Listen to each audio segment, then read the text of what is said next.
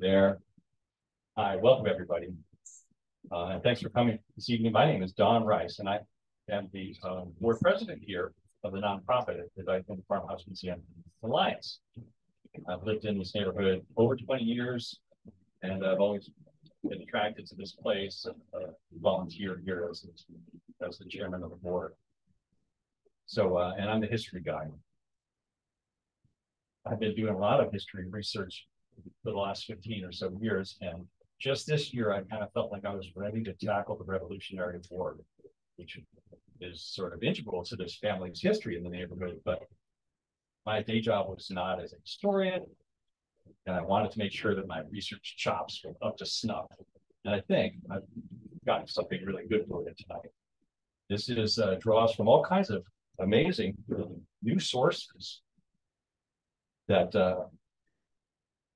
some of these images you haven't even seen before. I've seen them, but these are new finds from a museum in Canada.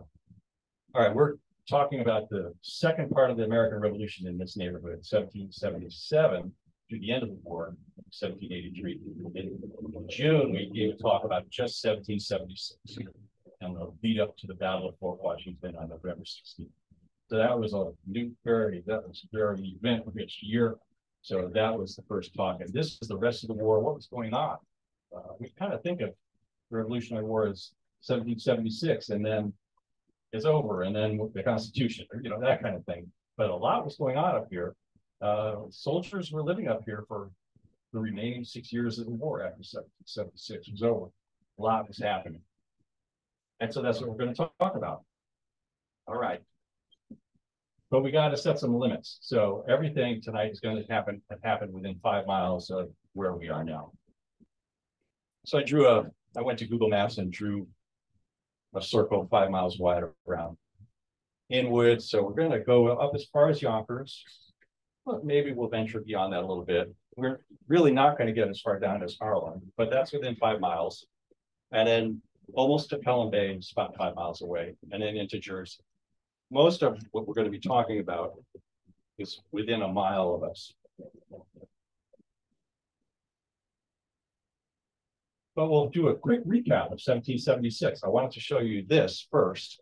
This is the left side of this panoramic sketch that was made by an artilleryman who was fighting for the British on November 16th, 1776. He's standing about where the Bronx Community College is now, the Hall of Fame. And on that day, he drew a sketch of the attack of this neighborhood. So on the left, we can see some people there's some cannons. That's Fort George Hill. On the right,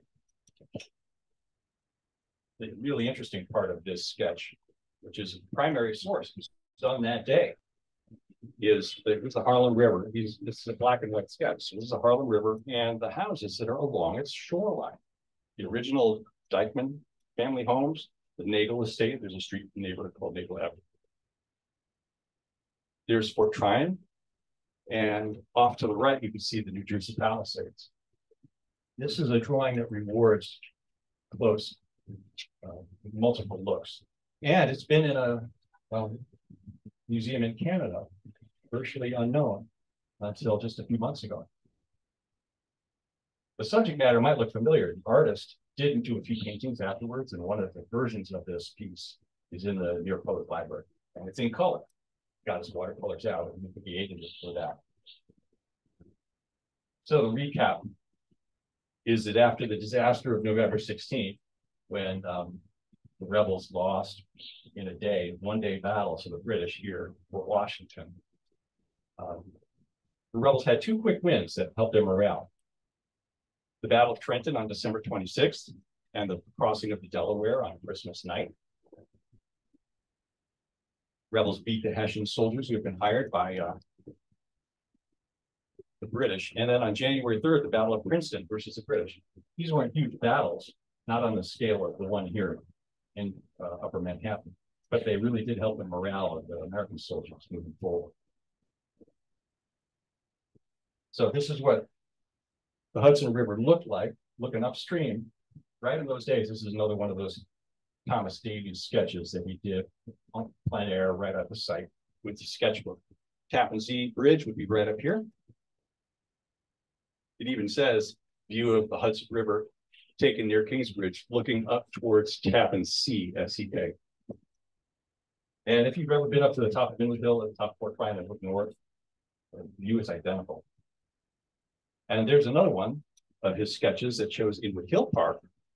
The Henry Hudson Bridge crosses here today with the New Jersey Palisades in the distance, and there's a battleship on the Hudson River. And Spine Dive along the right. And a view from the New Jersey side, Fort Lee, looking across towards Fort Washington, right there, you can actually see the fort if you look at it closely enough.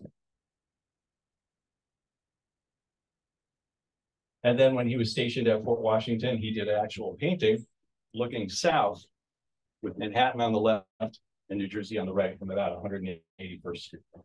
Pretty cool.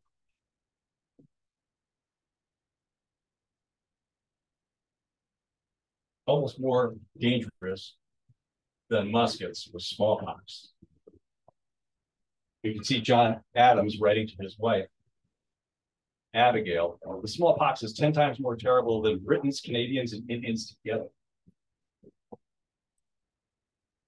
And in February 1777, the general who is in charge of this neighborhood writes, the smallpox is making its appearance in the neighborhood. So smallpox had appeared. The people were really worried that it can kill soldiers quickly, even if there's no battle, it's just the contagion. This became a really serious thing, enough that George Washington became very aware of it. And I was sort of shocked to see this, but on February 6th of 1777, George Washington ordered smallpox inoculations of all the new troops as they came to Philadelphia. Inoculations was a very different thing in those days. You had to take the excretion of someone who has smallpox and rub it into, make a little wound on someone else, rub this liquid onto someone you want to immunize. Then they would get a weak case of smallpox, but not a strong case of smallpox. And after that case is over, they're immune forever. George Washington immunized his wife, Martha. George Washington had been immune because he caught a mild case of smallpox in Barbados in the 1750s or something like that. Anyway, he thought it was such a threat to his soldiers that new soldiers, as they came online, basically, would be immunized. So it says in this order from February of 1777. So hopefully, I mean, he was really concerned that he doesn't have a lot of soldiers anyway. And if smallpox depletes his army, there's not much chance of winning. The other thing that is a large part of this strategy for the 6 years is this whole area above Inwood and below Croton. They called it the neutral ground. The rebels were all up here and the British were below, and in between it was a no man's land. A no man's land of rich, productive farms. And these soldiers were hungry, they needed supplies constantly.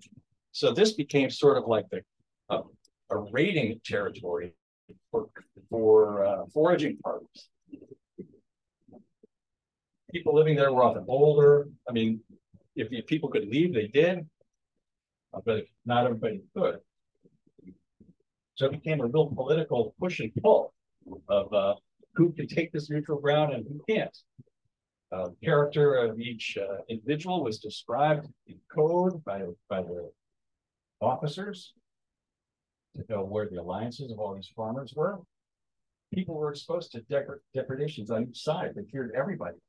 Their houses were often scenes of desolation, furniture being plundered, cattle gone, enclosures, fencing burned. And the main road up to Albany, which used to be populated with carriages and business, constant comings and goings, was mostly empty.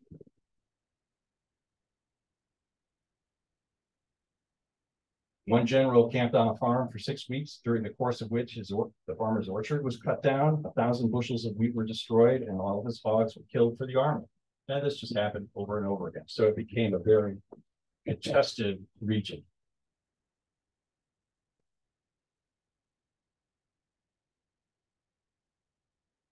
And Washington tried to take advantage of this.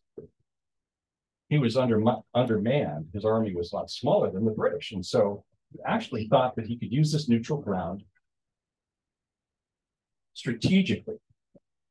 And if he were to raid the British from above, coming into the neutral ground, coming down towards Inwood, and fake battles, he could make the British reinforce this area, bring more soldiers, keep more soldiers. And those soldiers would be unable to fight George Washington where he really wanted to fight. So he would fake attack here and try to get people to, try and get the British to overstaff neighborhood. A lot of the British who had been displaced were known as refugees, and they were people whose jobs were to go and get beef cattle and supply meat for the troops. And this guy, James Delancey, he wasn't really a soldier, but he was the head of the refugees, which were British terrorists. Their raids were so successful that in 1780, General Washington ordered that they try to take Delancey as prisoner. So these refugees they lived under the shelter of the fortifications in North Manhattan. There were forts with numbers. Fort number 8, that's just across from 207th Street. Delancey's Mills, that's just past the Jerome Reservoir. And Morsania, that's the South Bronx. So this is where British sympathizers could feel somewhat secure, because they've got Fort Washington, they've got Fort George, they have all of these cannons protecting them. The rebels formed this group called the Westchester Guides. There were really no maps in those days. And all these soldiers were coming from other places. And the roads are muddy. How do you get from place to place? So they hired some local kids, basically teenagers, young men in their early 20s, who knew the neighborhood. Many of them had the last name of Dyckman, and they were hired by the army to lead them here and there, wherever the army needed to go. Among the principal guides were the Dyckman brothers, Brom and Mike. They were the brothers of the guy who built this house, and their cousin William Nagel of Lower Yonkers. And this guy in the photograph was the youngest guy, Andrew Corsa. He was only like 16 in 1770. He lived until the 1840s or 50s, long enough to get his picture taken. So here's a photo of Andrew Corsa taken around 1851, the last of the guides to survive. But it's just amazing that this guy who fought in the Revolutionary War in this neighborhood, at least one person had their photo taken, lived long enough to have their photo taken. That's cool. We'll hear a little bit about him later. So Abraham, or Brom Dyckman, turned out to be a real hero. William Dyckman is the guy who built this farmhouse, and he had some brothers. He had sons, and Brom was the second of his sons. Jacobus was the first. And Brom was like this risk taker, joyous, frank, open temperament. He really liked to fight and compete. And so from the commencement of the war, he was usually working in the service as a guide. He seemed to delight in danger. It actually ended up being the end of him. He was killed during a battle, during the Revolutionary War, during a skirmish. He was unnecessarily risky. But it kind of sounds like a guy you could make a TV show about. And there's a park called Brom Dyckman Park, just north of the Bronx border in Mount Vernon. His younger brother, Mike, was, of course, the opposite, an introvert, trying to keep his older brother in check, but, of course, idolizing him. They did a lot of skirmishes together during the Revolutionary War. And he could never really rein in his older brother. But he lived. Okay, the first story we're going to talk about is the attack in January of 1777 in this neighborhood of Fort Independence, up by the Jerome Reservoir. If you go up to Target, you know where Target is, 225th Street, you go up the hill, and right up there is the Jerome Reservoir, and that's where a number of British forts were. So one of the things that George Washington wanted to do in order to bring more reinforcements and force the British to bring reinforcements was to fake an attack that he knew would probably not work. And so he writes to General Heath, move towards New York with a considerable force as if you had a design upon the city. The enemy will be reduced to withdrawing part of their force from the Jerseys, where Washington was. Washington is asking for relief. Make them move their soldiers to Inwood, and I'll have less soldiers to deal with here in New Jersey. So this is in the middle of the winter. About 4,000 rebels marched towards Kingsbridge at 230th Street under the cover of darkness. And Kingsbridge is right here. Kingsbridge used to be the land route on and off the island. It's at about 230th Street, and Marble Hill is right below it. This is Fort Independence up by the Jerome Reservoir today. Anyway, the 4,000 troops caught everybody by surprise. They thought they might actually have a shot at winning. They forced all of the British into the fort, and then the Americans sent a note demanding surrender. But the British knew that the odds were against the rebels. The next day, the rebels started bombarding Marble Hill. They set up cannons here. And then the next day on Spike Dial Hill, problem was they didn't have big cannons, they didn't have many cannons, and they didn't have much in the way of ammunition. So they decided to try and surprise the British troops by crossing the frozen Spike Dial Creek. Moving their troops across Spike Dial Creek was cold enough until it started to rain. The next day, they were unable to cross Spike Dial Creek, and everything started to fall to pieces. Stormy weather started to move in. The ammo started to get soaked.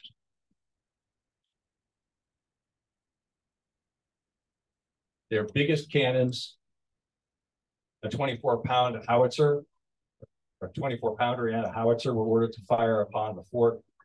But on the third discharge, the 24-pounder, this one, sprung its carriage. The actual barrel of the cannon came off the wood. And then they forgot to get ammo for the howitzer. So it was all for show. It didn't really work. And so on the 29th, a severe snowstorm was coming. There was no ammunition. There was no chance of winning. The only thing that the rebels could do would be to destroy food that the British had. So they withdrew under a heavy fall of snow, defeated by winter and lack of ammunition. And this is an original painting of George Washington. Just joking. George Washington was ticked off because information traveled more slowly in those days, and he had just heard the good news about the first day of this assault, that they had chased the British into the fort, and but he hadn't heard bad news yet. And so as he heard, he had already told his friends, hey, it looks like we're winning up in Inwood. So news of the plausible or possible success soon grew into like a fish story, that the rebels had reduced the fort and captured the garrison, and it reached General Washington before he had made his official report, and he communicated the good news to Congress. And so he was embarrassed when he finally got the news. And he wrote this scathing letter to General Heath, down on the lower right, to Major General William Heath. This letter is in addition to my public one. It is a hint to you, and I do it with concern, that your conduct is fraught with too much caution, by which the army has been, in some degree, disgraced. Your actions were not only idle, but farcical, and will not fail of turning the laugh exceedingly upon us. He's saying you made us a laughing stock. These things I mentioned to you as a friend, where you will perceive I have not put them in my public letter. Upon the whole, if you had pushed vigorously, you might have won. But what this told the British was that their fortifications at the top of the island weren't strong enough. And so they started to fortify uptown. Here on this map, we can see work begun. This is at Marble Hill. We can see that it was work begun in January of 1777. Fort number 9, and they started to call all of these satellite fortifications by numbers. Redoubts, faith on 7077, that's a French word for built. And so these are 1, 2, and 3. 1 through 9, other improved British forts. All of these are in University Heights surrounding Inwood. So basically the British are building a wall around the tip of the island to keep people from this neutral zone, or whatever you want to call it, from continuing to raid and cause trouble. Meanwhile, everybody needs food all the time. Both sides need food all the time. They need straw for bedding. They need straw for their animals. The neighborhood was filled with these wagon trains going up to try and find stuff and bringing it back if they were successful. Some memoirs from, I used a lot of diaries, and a lot of the day-to-day stuff shows up here. And so February 1st, 1777, February 3rd, February 8th, they call them grand forages, going up to steal stuff and maybe reimburse some of the farmers. So regarding this house, the family that built this house, the children of William Dyckman were, the eldest was Jacobus, and he's the guy who lived in this house the longest. He was sort of the pragmatic guy. He attempted to compromise with the British at first. He tried to play both sides. He had these farms.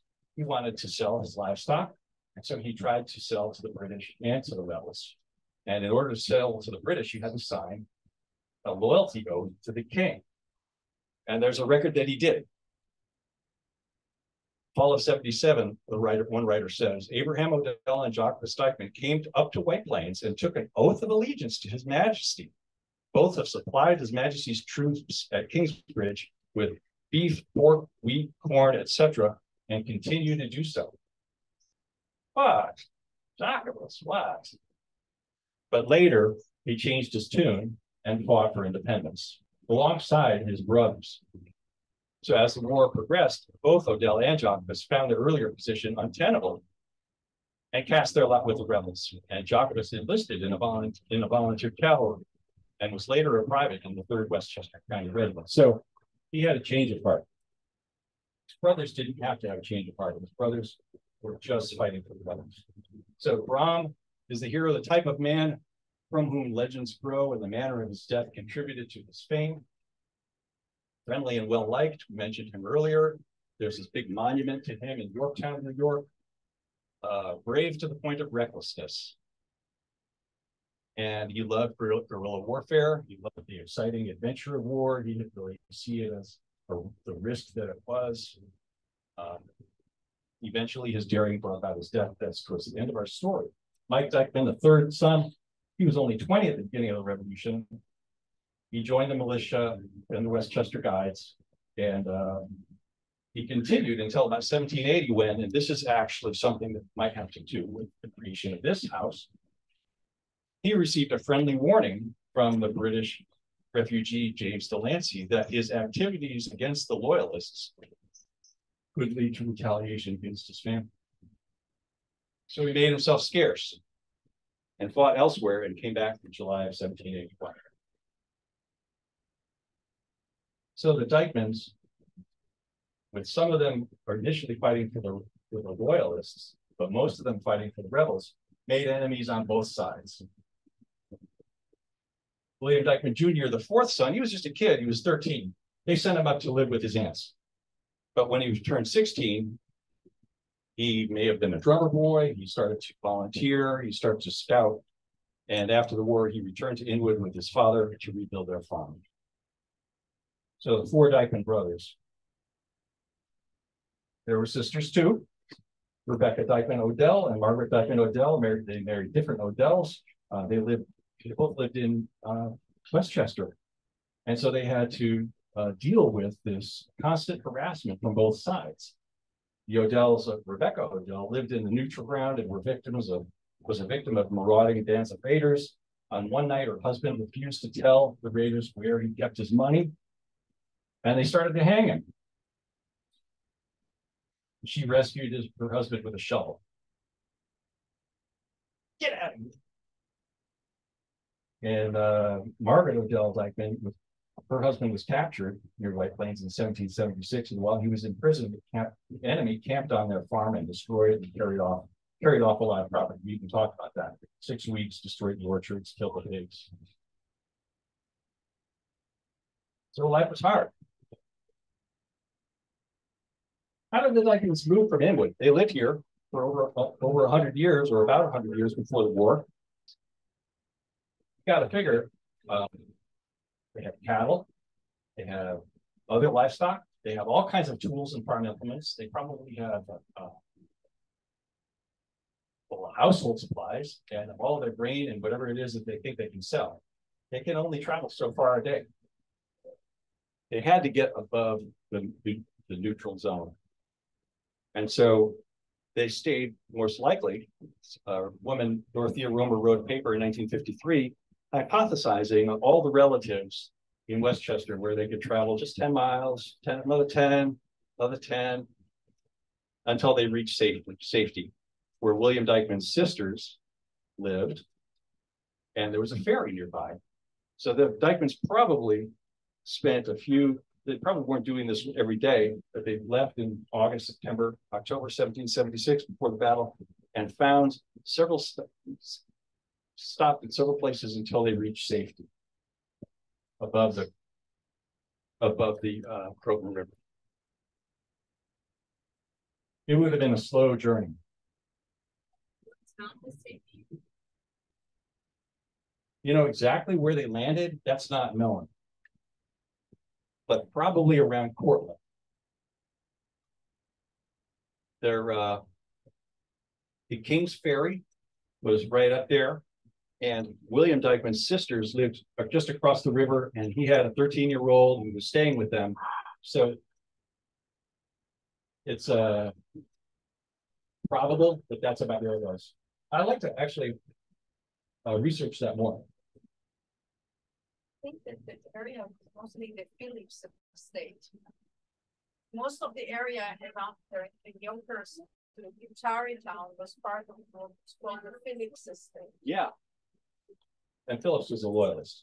Yeah, definitely. Yeah. Okay, so that sort of leads to this question. They had to leave the neighborhood. We know their house was destroyed. Was the Dyckman farm destroyed by the rebels or loyalists? This is the another version of that painting that we saw. Here we can actually see the Nagel residence that lasted until 1903-04. That was at 213th Street. That's also under the train yards now. And then at 209th Street, a few blocks downtown from there, were the Dyckmans. This is the old Dyckman home, probably built in the 1600s. A newer one, because it became a multi-generational family at that farm. And then one other person, Courtwright, another farmer in the neighborhood. You can see the track of the Kingsbridge Road. Broadway now travels up here. It used to travel right along the riverside of the Harlem River.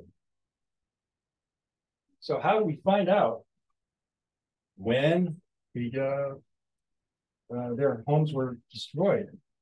By maps, I'm hoping.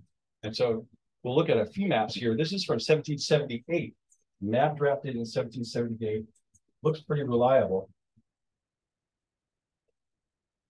If you zoom in, I am going to zoom in for you. Up here, you can see burnt house right on the edge of the map. That's where the Dyckman, where the newer Dyckman house would have been. When I say newer, I mean of those two ancient houses. So this would have been maybe Jacobus's or Williams' house. But it says burnt house, surrounded by orchard. That's one of the Dyckman homes. It is gone in 1778. This is a really interesting map at the Library of Congress. And we can see this is looking south. There's Sherman Creek. We can see Broadway, Fort Tryon, Fort Washington, Fort George, Broadway kind of veering along the Harlem River. And here, go to the next slide and close up. It says houses burnt by the rebels. We know that one of the Dyckmans was selling to the crown. The Jacobus Dyckman was selling to the British did he anger American forces. Then this Jacobus's brother was told by British guys that he was angering the British. So there's a complicated story here.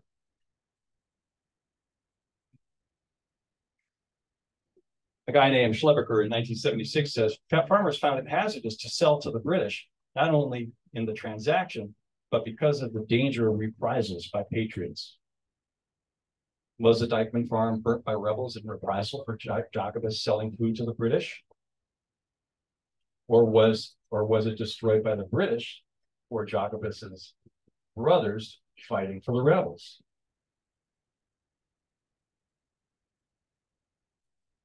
All right, here's another map that shows, I'm going to do a close-up of it. On this map, one of the Dyckman houses has burned down and one remains. Because here's the Nagel house and the Dyckman orchard with one structure instead of two. And then by the end of the war, the final map in 1782, all the Dyckman structures are gone. Anyway, people always ask, what happened to the original Dyckman house? We're trying to figure it out. And finding new maps, it's really amazing how institutions digitize their collections and new things are coming online pretty regularly. Some of these maps, this is from the British headquarters map that's in a museum in England. The previous one was from a library in Michigan and the Library of Congress. As these institutions keep scanning their stuff, maybe we'll actually find an answer. First apartment buildings in the neighborhood, hut camps. This is a painting, a 20th century painting of what Inwood looked like. This is Inwood Hill. And these are excavations that were done just a couple of blocks this way. Oh, that is motion detected. Anyway, there's a hut here that we recreated that actually has a Revolutionary War fireplace in it, the actual fireplace. And these guys built these barracks all through the neighborhood, and they show up on maps. I put yellow rectangles where to make it easier to see. So in 1777, we can see barracks all over the place, and the new route of Broadway is already on the map. But where are we right now? We are like right here. The original house is here. And so they talk about, they say what the map says, what barracks and what troops, what army or what division was there. And it changes through time. You can see as the British need to reinforce different places, they change. Here's the Dyckman Farm hut camp. That's the one that the painting is of. It's right over here. Below Dyckman Street, or around Dyckman Street, and then along Broadway, heading up towards, this would be 225th Street right here. So we can see all along Broadway, pretty much, would have been these hut camps, they called them, where 6 or 8 soldiers would live in each one, and they would need food. 1781, you can see that these hut camps are gone, and they've moved closer to the river and more along the ridge top along Fort Tryon and Fort Washington. And then in the last one, they're just reinforcing Fort Washington. So stuff is always happening up here. The generals were re-strategizing and moving their soldiers around constantly, and the soldiers' diaries reflect that. The height.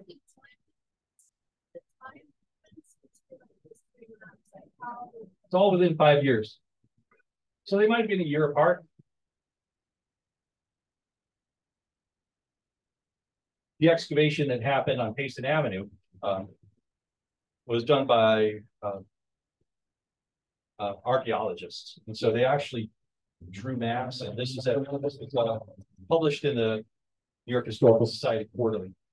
So all along Payson Avenue, they excavated 60 or 70 of these huts to the point where they could map them out with precision.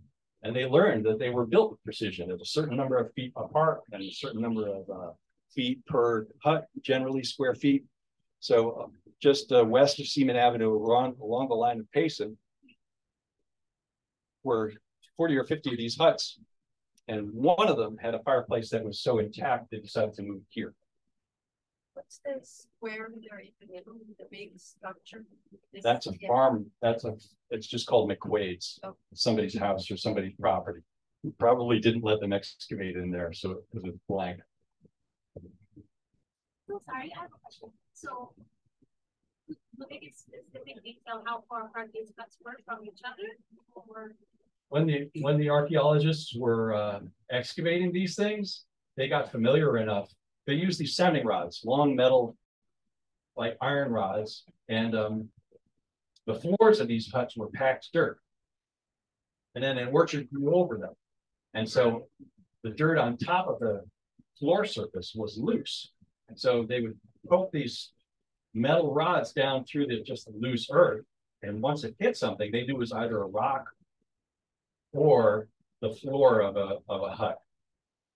Yeah. And so they got attuned to how it could be. You know, what felt like what? Was it a rock? Did it feel like a rock? What if it was perfectly flat over the course of a few feet? They know it would be a floor. It wouldn't be a round boulder or something like that. They could start to intuit these things. And so they weren't digging after a while, they didn't have to dig randomly. They figured, well, the next one is probably there. Oh, the next one is probably there.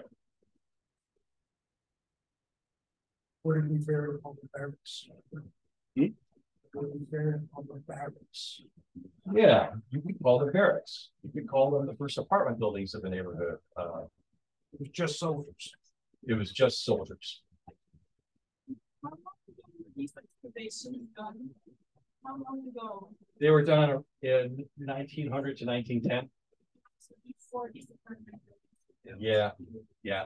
Most of these archaeologists were amateurs. They were working on Sundays, and the reason they had access to this property was because the roads were being built all over the neighborhood. In anticipation of the subway arriving, the streets were on maps in the 1800s, but they were just theoretical streets with surveys, but they weren't physical. They hadn't been built. So what would happen is the bulldozers would grade Seaman Avenue. And then on Sunday, these guys would come and look. They would find all kinds of stuff: coins, muskets, bones, campfire detritus, wine bottles or rum bottles, all kinds of stuff. And so then they started spreading out from, asking property owners, can we dig here? This looks like a promise. Looks like a great spot. So in this one, if you look at the close-up of this one, it says removed to Dyckman house. And that is what the fireplace looked like when it was being excavated. It had the, I don't know what these things are, but it's like a lintel over the where you hang a pot and the stones. So it was taken apart, stone by stone, numbered, mapped, and rebuilt in there.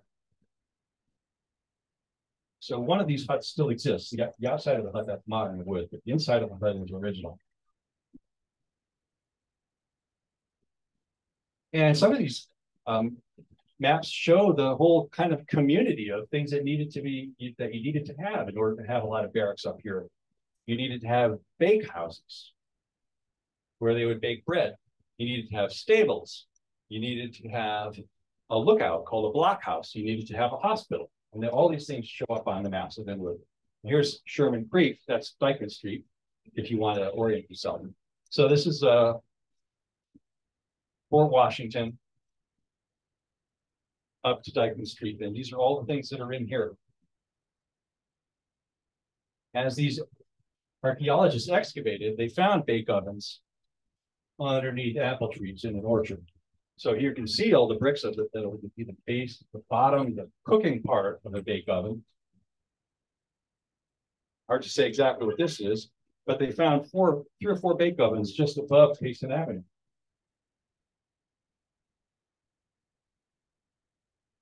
Gardens in the neighborhood. Some of the soldiers in their diaries, this is a Hessian soldier who was hired by the British, von Kraft. He says in 1781, there are a few places in camp which have not been made into gardens. I had 2 pretty spots near my hut in which I raised almost all the necessary vegetables with seeds I procured downtown. And then at the end, towards the end of the summer in August, he goes, our gardens were very useful. Almost like little green markets, right? And with so much water around the neighborhood, another thing of the sort of infrastructure of having a lot of soldiers up here were extra ways to get across the river. And we can see there are ferries and pontoon bridges and regular bridges, sometimes temporary bridges, all through the neighborhood. Let's get a close-up of this. This is going across from Inwood Park, around the line of 218th Street, across the river, and just by Dival. This would be around where the Sea Rock is now.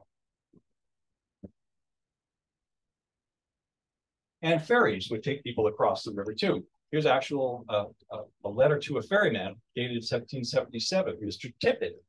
There's a Tippett's Creek in the Bronx, and he says, this is after the British have taken over North Manhattan.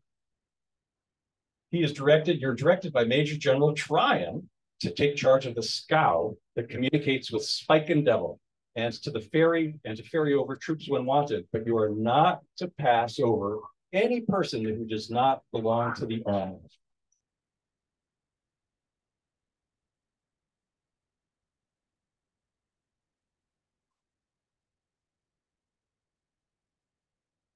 So here's a bridge that around 200th Street, up at 225th Street, 230th Street, and then this other one that was a temporary bridge across to the Sea Rock. Soldiers need to buy stuff too. So there were sutlers. Sutlers was like a general store salesperson who would bring a wagon around and sell hams and stuff. Well, some wives, soldiers had their wives. Soldiers had servants. Some soldiers had enslaved people who lived with them, and children too. Women were generally relegated to domestic work, nursing the wounded, or sewing, selling supplies at a sutler shop, or herding sheep and cattle. Washerwomen was the most common occupation in camp. About 4,000 British wives accompanied the British forces to America, and 1,000 German wives.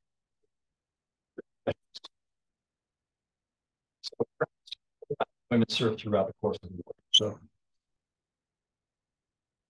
wanted ads for salespeople, sutlers who were civilians who sold general goods, like anything that do was a lot of work. So here's a wanted in 1777 in the New York Gazette. Wanted immediately a sutler for the first and second battalions of Lancey's Brigade and so they were looking for a kind of stuff to sell. So soldiers needed some stuff. All right, another battle takes place on the 31st, 1770. The Battle of Kingsbridge is the ambush of the Stockbridge Native American militia in Portland Park.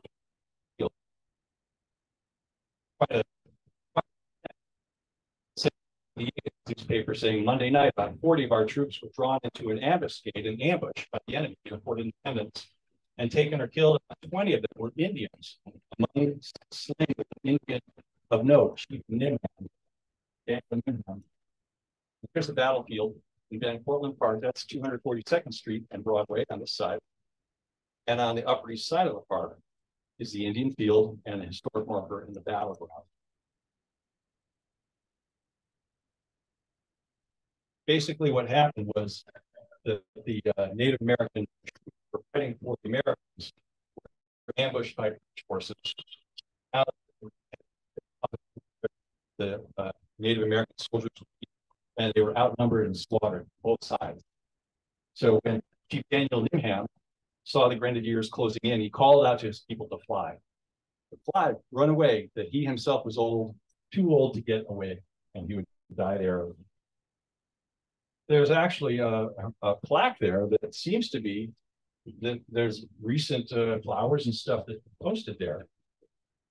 On August 31st, upon this field, Chief Nimham and 17 Stockbridge Indians, as allies of the Patriots, gave their lives for liberty. It's really worth checking out.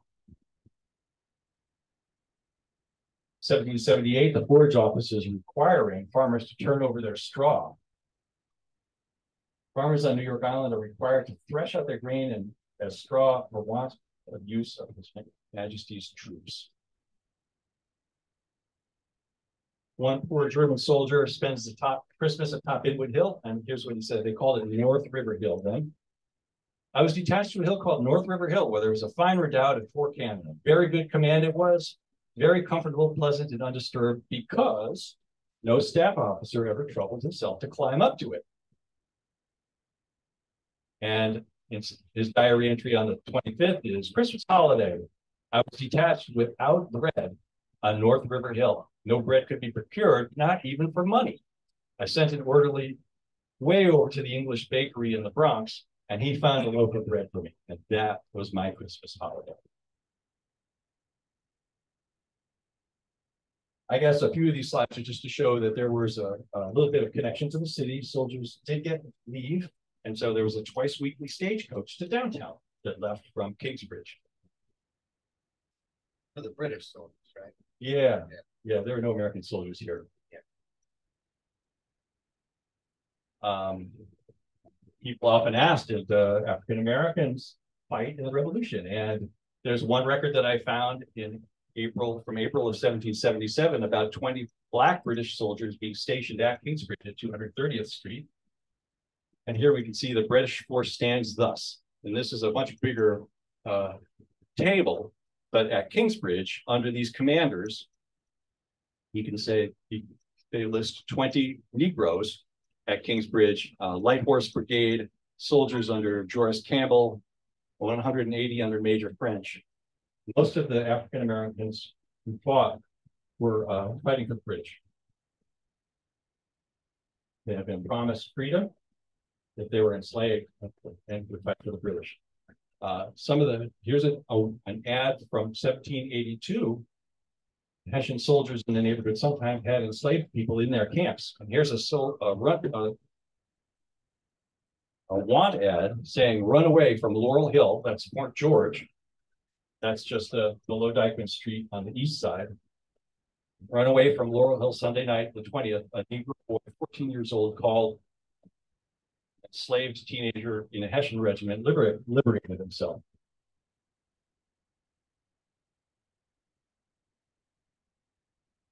Okay. So all of this neutral ground stuff was managing to distract the British enough that they decided to move their reinforcements from around the island to right across the island. They built this barricade right across Manhattan at 192nd Street. The diary, Von Craft, the diarist, he says, in May 18, 1779, I was detached to erect a battery atop of the hill near Fort Washington. Kennethausen is what the British called it. And then subsequent diary entries are all about taking down these forts 1 through 8, moving them all. It's like the British are retreating onto the island to consolidate their forces there. Guns removed from Fort Independence in August. September, Fort number 6 torn down. Fort Independence beginning to be torn down. The watch house of the King's Redoubt is being torn down, and they're consolidating their efforts into this barrier across 192nd Street. You can see it pretty clearly. And let's take a closer look at, this is a superimposition of today's Broadway, Nagle Avenue, Hillside. And we can see the fortifications crossing Broadway right around where 192nd Street would be. They called it Barrier Gate. All of these walls and fortifications required lumber, and so did soldiers during the cold winter months. So most of North Manhattan was deforested. It didn't look like it does today. Inwood Hill was devoid of trees. You can see the top of the island. George Washington says this in 1781. The top of the island is totally stripped of trees and wood of every kind. Bushes as high as a man's waist appear in places that were covered with woods in 1776, the last time he'd been here. Because a constant supply of wood was needed for huts, camp buildings, guardhouses, barriers, daily heating and cooking, repairs, bridges, tables, chairs. Craft wrote in 1780, the whole neighborhood was, in comparison to last year, quite unrecognizable, the woods and bushes having been cut away. This map that he drew, which is kind of hard to read, but this is something that's very clear. You look at U, says garden cut down for barricades. That's one of the orchards that belong to the Dyckmans. Cold winters, these were grips to put underneath your shoes to keep from slipping on the ice. The winter of 1779 and 1780 were unusually severe. So severe that sleighing happened up here. Sleigh rides at Fort Kinnipausen, that's Fort Washington. But military action continued to happen here, and the rebels cut loose this pontoon bridge across 201st Street. They went right up, they cut it loose from here. It floated downstream, and when the attack began, of course, the British noticed and started to fire their alarm guns, but it was too late. The British couldn't follow the rebels because they had detached the bridge. There's no way to get across the bridge. The United States' army was the French, and they finally arrived and met with George Washington's troops in the summer of 1781. Their decision to make was where to attack that would change the tempo of the war and maybe turn the tides towards the American forces. They thought about the French forces and American forces attacking here and retaking New York. The other option was Yorktown in Virginia. Of course, they chose Yorktown, but they came here with all of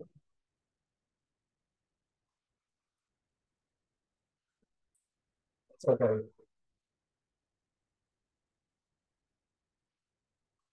The French troops and the American troops didn't here, rather just outside of here. And before that, George Washington scouted the area and hang on.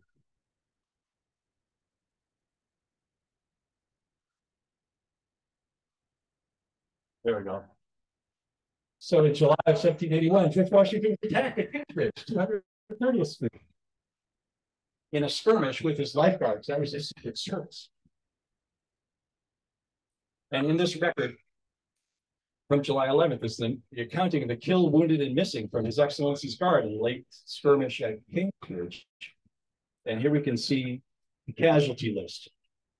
Somebody wounded, someone lost an eye, someone had a neck wound, someone had a bayonet wound, one missing, and 3 dead. 14 rank and file wounded. And so this was in preparation for the French arriving. Rochambeau and Washington's grand reconnaissance of North Manhattan.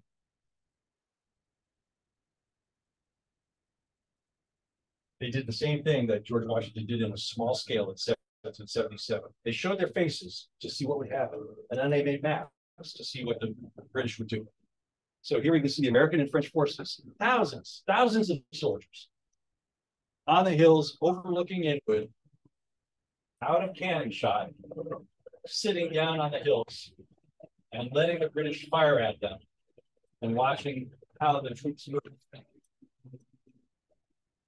So here in red are the British forces, in blue are the American forces, and white are the French forces. 2 of the Westchester guys who were Dyckmans, Mike Dyckman, he worked for the French. Bram Dyckman was a guide for the American forces.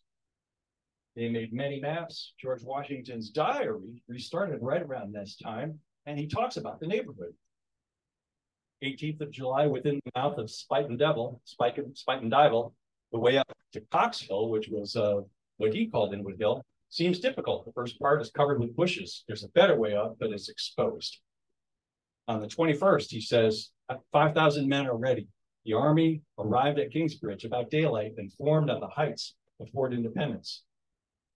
On the 22nd, says, the enemy did not appear to know that we were opposite them until the whole army was ready to display. I began with General Rochambeau and the engineers to reconnoiter the enemy's position from Tibbetts Hill on Spite and Divel, and then he has some strategic things to say. Having finished the reconnoiter without damage, a few harmless shot being fired at us, we marched back and arrived in camp about midnight. George Washington wanted the attack to be here. He wanted to retake New York. He thought that would change the balance of the war. Rochambeau thought it would be better to attack Virginia at Yorktown. And it turned out that Rochambeau was right. So here's one of the maps made by the French in 1781, and we can see redoubts abandonnés. So you can see the abandoned British forts surrounding their retreated position and the wall that they built across Manhattan at 192nd Street. The Americans soldiers finally met the British soldiers, and we think of the American soldiers as a ragtag bunch, and the French as like a professional army, a European army. And it's true, the American soldiers envied the French soldiers. Here's Joseph Rouse in a letter to the editor in an old newspaper. He says, 6,000 French joined General Washington, and they are as good-looking soldiers as can be. They look much better than our lousy army, which has neither money nor clothes. And here's a drawing of what a French soldier might have looked like. Anyway, so there was starting to be, the British were starting to actually worry a little bit. There were a lot of deserters at the forts in this neighborhood.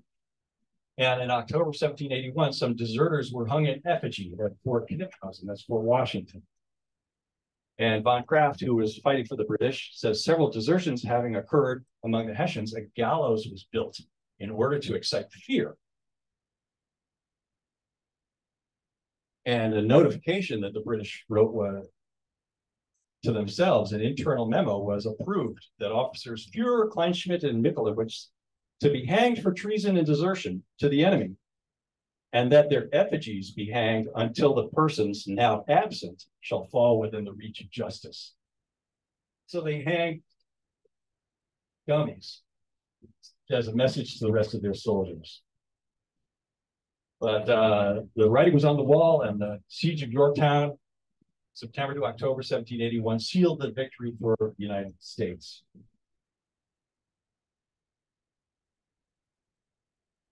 One last kind of funny story, but this is interesting. A future king of England was here during the Revolutionary War. The spare prince, William Henry, he wasn't the heir, he was the spare of King George. And so since they didn't expect him to ever be needed as king, he was sent to New York. And he kind of had fun. Maybe he wrote some intelligence letters to his dad. But it was he annoyed George Washington enough that George Washington authorized an unsuccessful plan to kidnap the prince. He stayed in New York for months, and he became king because his brother became king on the death of King George. But then brother didn't have any legitimate issue.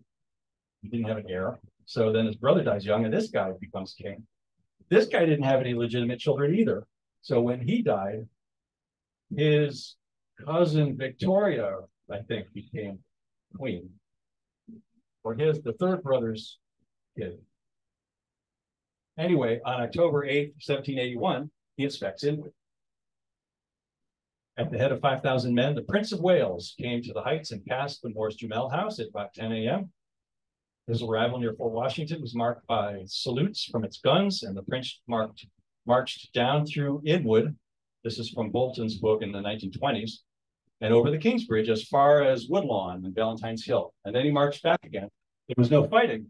However, he viewed the defenses which had cost his country so much blood to acquire and so much labor to retain. On October 24th, news of the Yorktown victory reached Inwood. Von Kraft, who was stationed up here working for the Hessians, said all day and night we heard loud and continuous gun and musket firing from the rebels, the origin of which at first we did not know. But shortly thereafter, we heard with sorrow that Lord Cornwallis had been taken prisoner by the French and the rebels in the South, where besides the English, the Hessian regiments were also captured. So news reached Inwood pretty quickly in October. This is a story that I just found out about. And it's a story about the Dyckman brothers trying to attack the Morris Jumel House. Have you ever been to the Morris Jumel House? It was, it's at 158th Street about. And it's a stately mansion. It's older than the Dyckman farmhouse. It was used as the British headquarters during the war for the generals. You know, you live in luxury. Everyone else can live in a hut. So a lot of their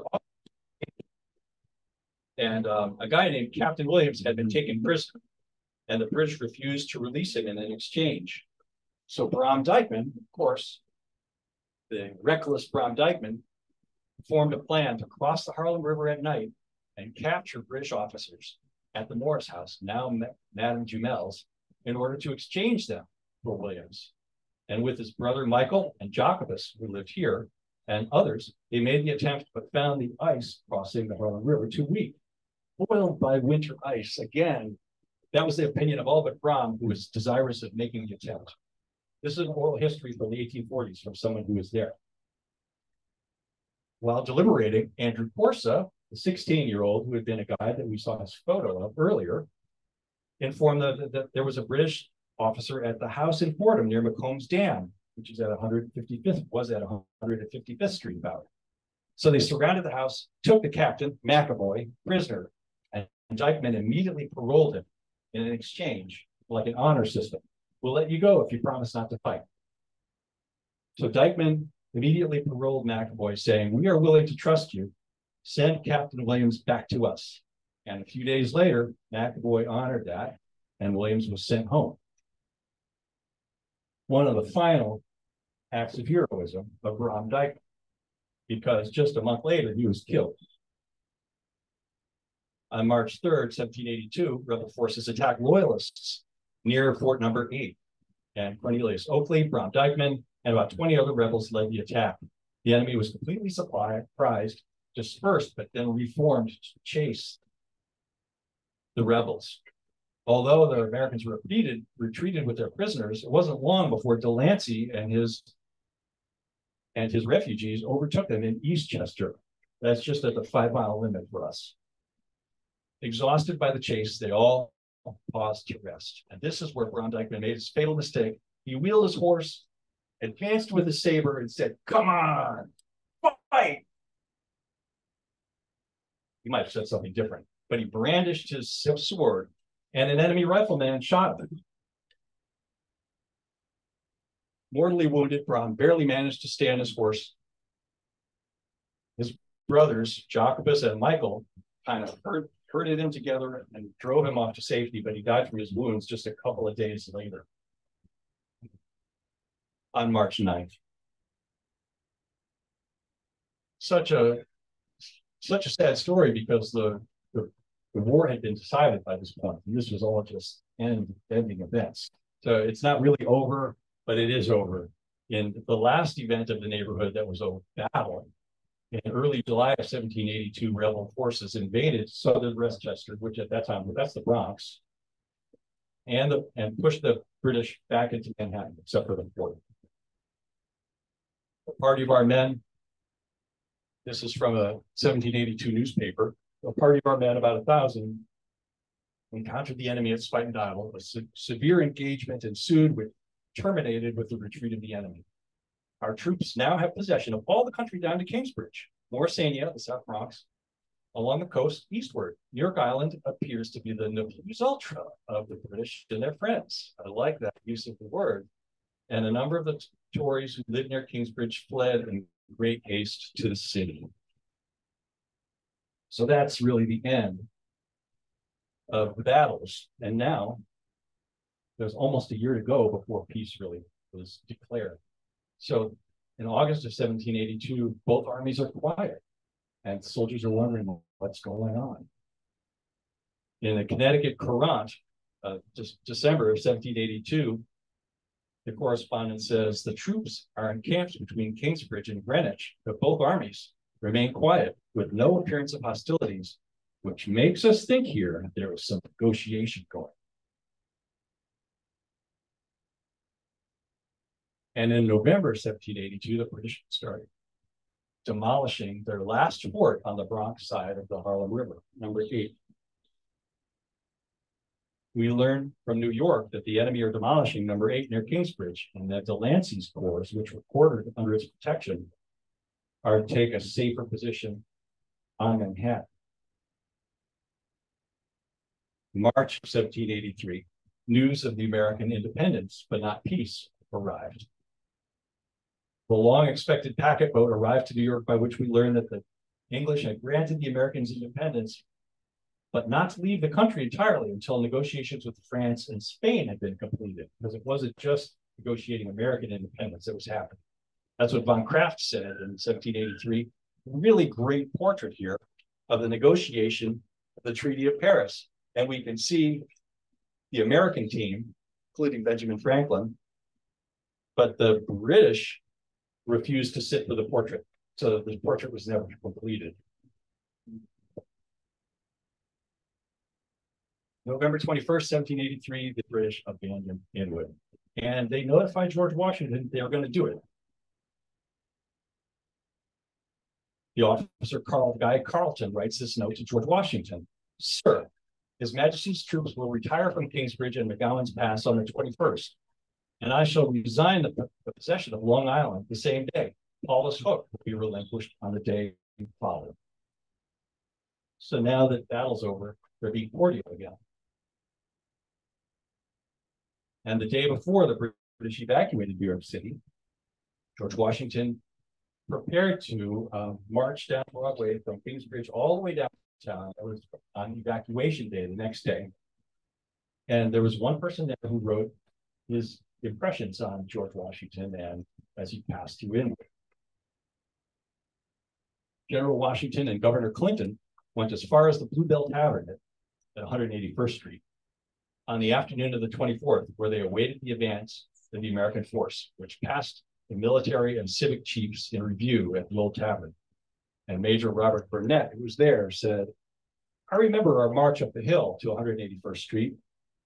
I'm just adding in the street names. And the noble appearance of Washington as he sat on his horse in front of the Stone Tavern about 2 miles below the King's Bridge. Governor Clinton was by his side. All had their heads uncovered as we passed. Then they wheeled and followed us to our camp in Harlem. It was almost sunset when we passed the tavern at 181st Street. We marched at a quick step after that and pitched our tents at dark. I remember that night, the password was peace. Poignant.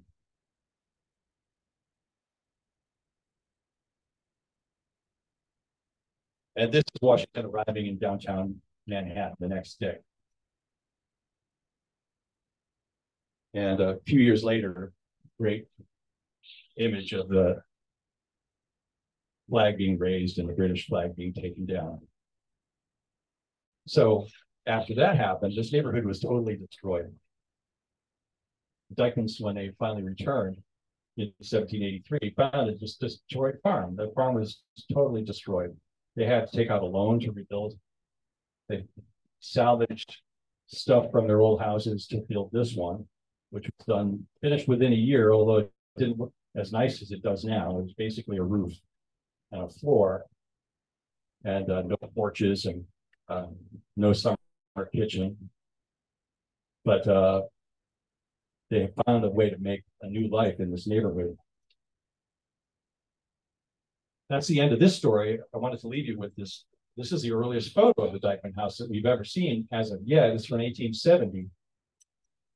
Next month, we're going to tell the story of the Dyckman house from when it was built, from the first map it appears on, how it appeared, and the people who lived there, and through today, and even into the future, we'll make some predictions. Because next summer we may be having, we'll see, knocking on wood, some repair work done on the house, make it accessible for ADA ramps, so if people have a hard time with those steep stairs getting in.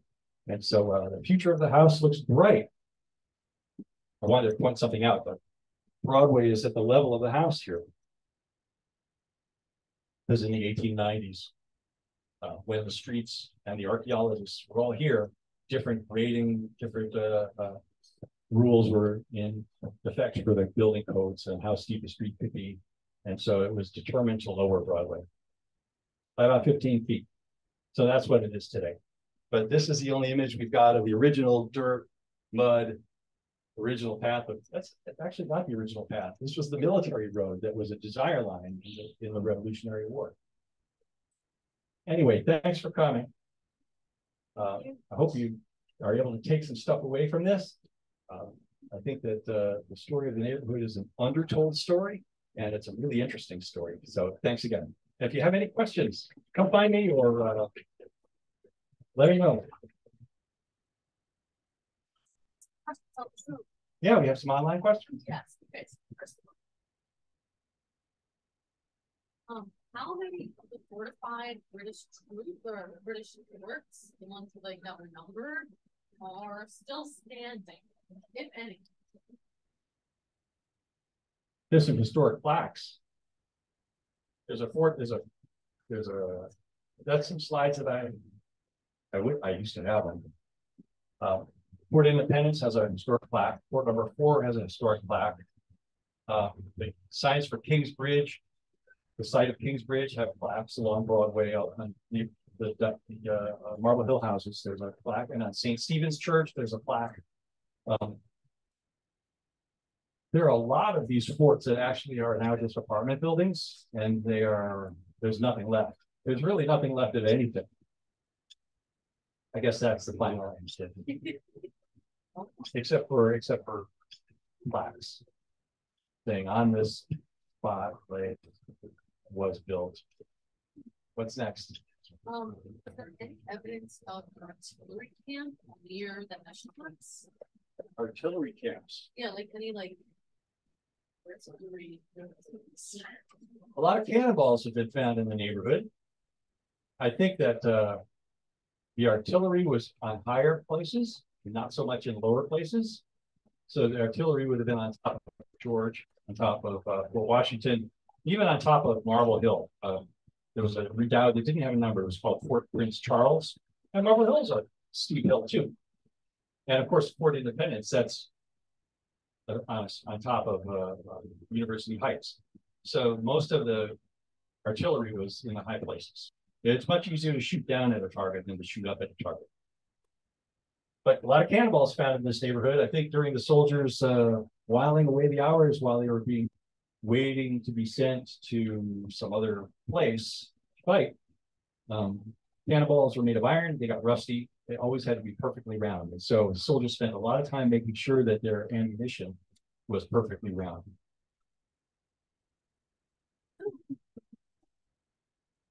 Anybody here? Thank you. Come find me if you want to, if you think about something else.